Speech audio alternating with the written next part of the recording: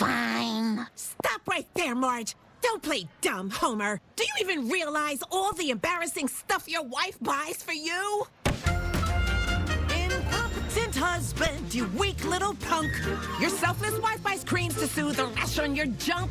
Incompetent husband, just be a grown man. She didn't flinch when she bought you an XL bed bun. You weren't even injured, you weren't even sick. Just too drunk to make it to the can. To the can, to the can, to the can, can. Stop shaming me in front of Hans Moleman! Oh, we're just getting started. Your fungus has infections. Your infections have the runs. Gassy nipples crushed with massive hemorrhoids on your bones. You said they don't remember or care what we buy. It's a little disconcerting, but I'm glad they're on my side. She gets you meds for blood pressure, cholesterol, and gout. I want to get the tampons, but I can't figure it out. Yes, you can, yes, you can, yes, you can. She texted you a photo of the brands. Incompetent husband, we're so onto you.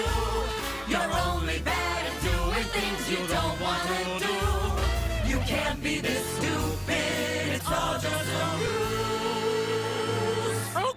Okay, I'll do it. I'll buy my wife tampons. Just tell me where they are. Incompetent husbands, I don't do.